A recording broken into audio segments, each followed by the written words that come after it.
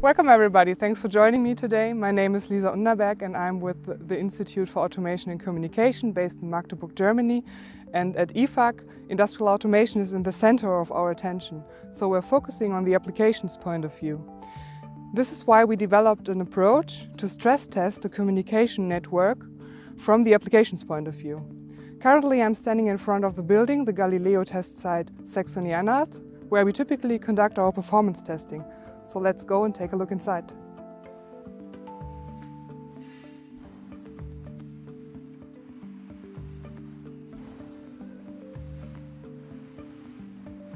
As an industrial environment is often challenging to wireless communication networks, we're using this test site as a reference environment emulating a real-world industrial facility. During performance testing a wireless network, we carefully create reproducible conditions. By this, we ensure that the testing results of different technologies, devices or even prototype versions are comparable. For the emulation of movement of a certain speed, we're using a motion measurement station. While the performance parameters are observed, the devices moved along the station's trajectory. Wireless devices are usually connected to an industrial application or integrated into one, for example a PLC and its devices. In order to analyze the communication network's performance from the application's point of view, we connect these wireless devices then to our measurement equipment. The multiphases emulate an industrial application. For example, the communications transfer interval is reproducible with an accuracy of less than 1 microsecond. If we want to create even more stressful conditions, like a distance larger than we have here in our reference environment, we use our laboratory at ifak. Luckily, it's just a few minutes walk away. In our laboratory, the wireless devices are put into shielded boxes and connected by wire to a channel emulator. The channel emulator attenuates the signal according to a preset. Performance testing from an industrial applications point of view is challenging and yet indispensable when trying to decide whether technology is suitable for a specific application or not. This is also recognized by 5G ACIA, who published a white paper on performance testing of 5G systems in industrial automation in April 2021. And with that, thanks for your time and back to the studio, to Afif. Thank you, Lisa. Lisa, you mentioned the 5G ACIA white paper on performance testing. Can you tell us more about it?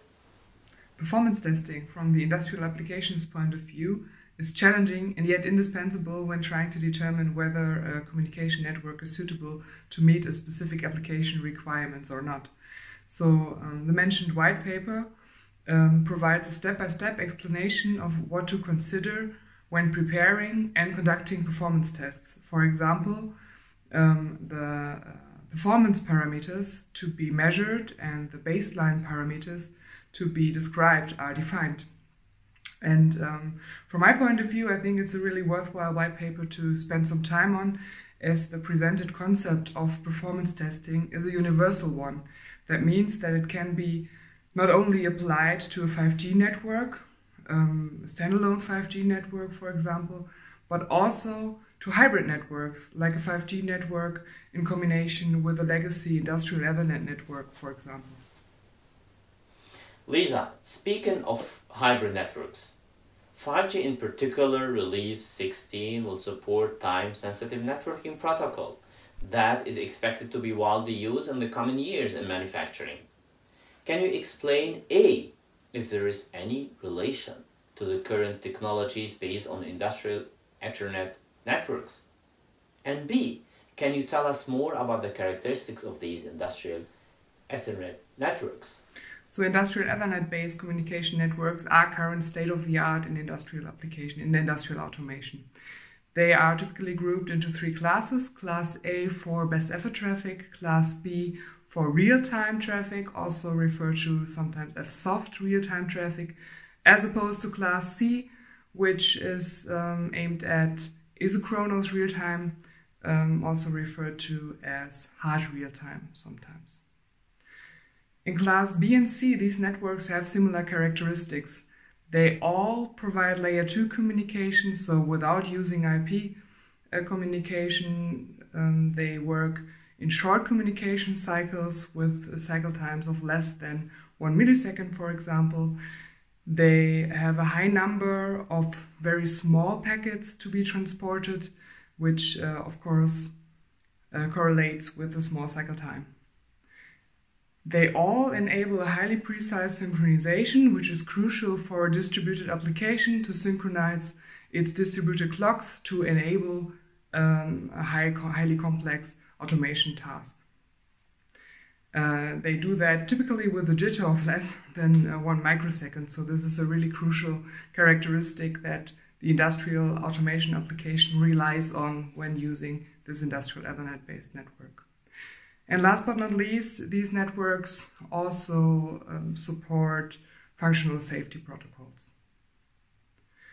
In this context, TSN is able to provide layer 2 mechanisms that are compatible with these industrial Ethernet-based communication networks, and this compatibility allows the legacy networks to be extended, for example, by a TSN network. So it is possible to form a hybrid network that suits the application requirements best. Many thanks. My final question to you.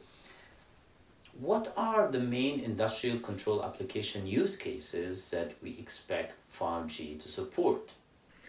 So first of all, industrial control applications are a topic that is so diverse that 5G ACIA published an entire white paper on that topic. So just to name some examples of areas where we can find industrial control applications where 5G networks will be deployed successfully are the areas of motion control, control-to-control communication, or control-to-sensor, control-to-actuator communication. There's also motion control, mobile robots, remote access and maintenance, closed-loop process control, process monitoring, and plant asset management. Typically, there are 3 use cases in which a 5G network can be deployed to support these applications. The first use case is the controller-to-controller communication, or also line controller-to-controller communication. Secondly, the device-to-controller communication. And thirdly, the device-to-compute communication. And if you are interested in more information on that topic, please refer to the 5G ACIA white paper on the integration of industrial Ethernet networks with 5G networks.